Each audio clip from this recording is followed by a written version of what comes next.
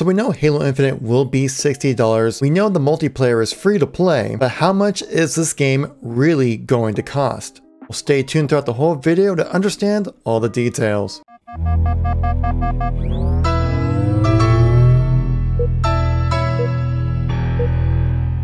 How's it going, everybody? It's Kevin here once again, giving you another news and informational video when it comes to Halo. If you like these news and informational videos, please make sure to tap that like button, as it lets me know and want to see some more content like this. It helps out the YouTube algorithm so more people get a chance to see this video, to stay in the know with everything going on with Halo. With the recent pre-orders going on currently right now on Amazon and on Best Buy and various other websites out there, it's got me thinking, how much is this game really going to cost? Like, yes, we know it's going to cost $60 upfront to play this game, even with a free multiplayer. But first of all, I really hope 343 is able to reward the players who buy the full game. Because even with Call of Duty, where most people were playing Warzone, you still have to pay the $60 for the full multiplayer experience and the campaign experience. And on top of that, Spec Ops. And for what we have right now, all we know is that it's campaign for $60. That's quite steep, to be honest. I'm assuming we'll have some other modes thrown in there as well. But knowing the multiplayer is going to be free to play, and that's where most people are going to be spending their time playing Halo after the initial launch of the game, makes me wonder,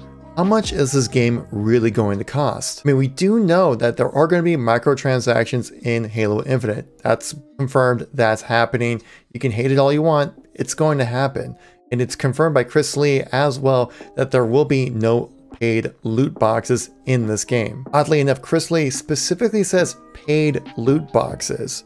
Not meaning that loot boxes are out of the game completely. I mean, they could go with an Apex Legends system where you still get loot boxes, but it's free through experience gained while playing the game. So then this also makes me wonder, how are they going to monetize this game? Well, knowing that 343 isn't the most imaginative group when it comes to their microtransactions in the games, they seem to be kind of following along the trends of everybody else who kind of does similar things, especially in Halo 5. We got a ton of paid loot boxes in that game, just like how we had in previous other titles throughout the first-person shooter genre, and so that would make sense that they kind of follow along trends with this one as well. And what's the most popular fair trend that people have kind of settled into and agreed upon is the Battle Pass system. Currently right now in the MCC, they're going with a Battle Pass system, and a part of me just makes me believe that this is like a trial run of some sorts with the community, with MCC using a Battle Pass system, just kind of working out the logistics of it, how it could function in the game. So then once it comes into Halo Infinite, we're familiar with that kind of system, and we can just kind of grind through it as we do normally. The MCC's Battle Pass is free to play. Now, why do I bring this up? It's because Clobro, who's been a known leaker from a lot of stuff for Halo Infinite, he leaked out the grapple hook before the game release and various other things like the single shot style that we've seen in almost all the cutscenes within Halo Infinite. So he's been rather accurate, and it would make sense right here. He says right here in a tweet saying that Halo Infinite free to play, Arena aims to be 120 frames on the Series X, Battle Pass system, customization is completely new to Halo, which we recently did just get some new information on customization when it comes to Halo. There are codes you receive for buying different action figures you find at Target. Type in their code, you get armor coatings, much like weapon coatings that we've been seeing, but like skins, but they call them coatings, whatever. But again, more stuff that seems to be correct from him, and that Battle Pass system would seem to be about right, and it seems to be a general consensus of the right way to do things.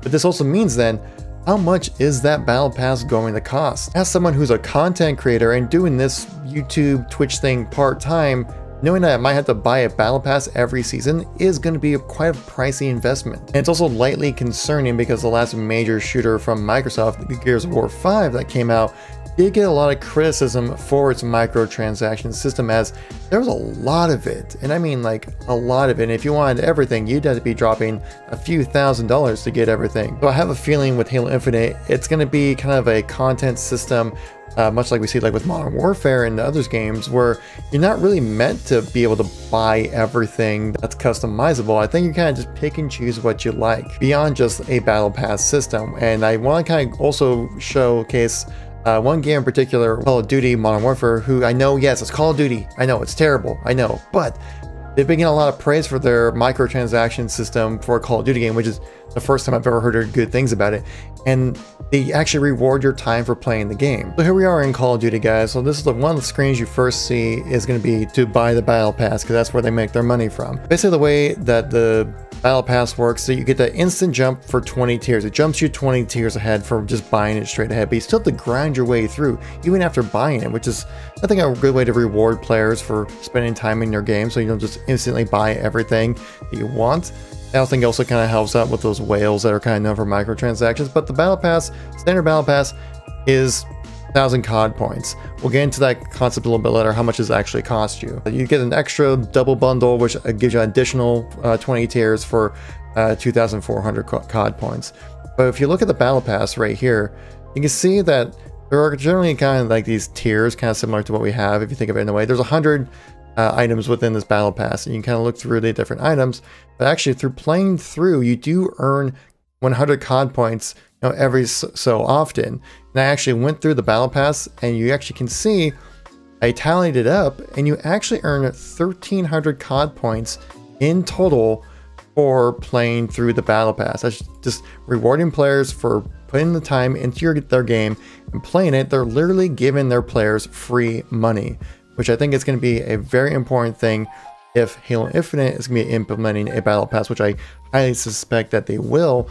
That basically what you can do with Call of Duty, if you earn all 100 tiers, you literally have free money to buy the next season's battle pass.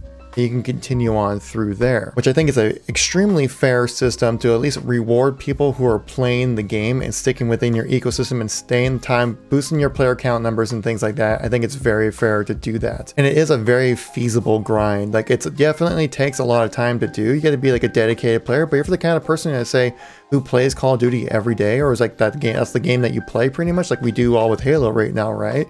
That it would make sense you hit 100 tiers. And you can see here's the store that they have. This is kind of where individual microtransactions kind of happen here.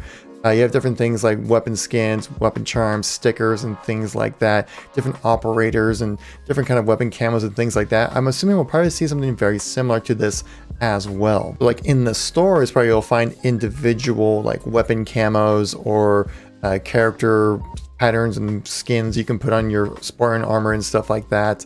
Again, like there's a lot of different things you can buy within this season right now for Season 6 in Call of Duty, and you're not really meant to be able to buy everything. Like, it's 1,000 COD points for just this setup right here, which is the same price as the Season Pass. Of course, then you can grind your way through the Season Pass, and then once you have that 1,000 COD points, that or 1,300 COD points, you can spend it in the store for free.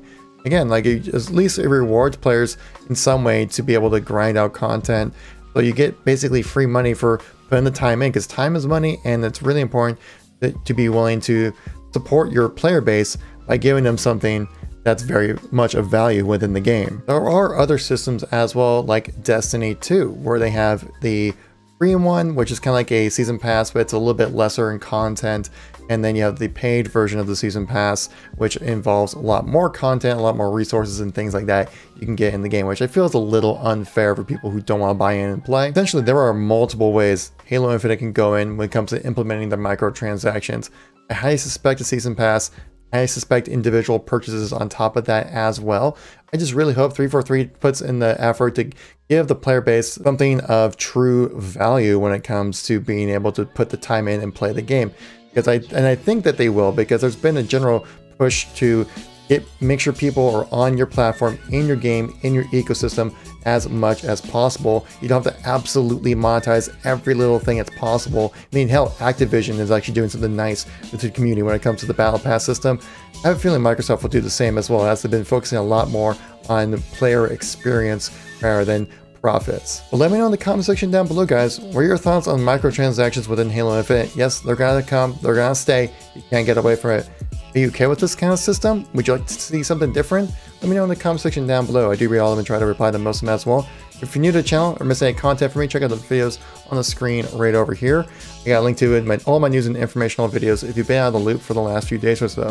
Thank you so much for watching. I'll catch you on the next one. Peace out.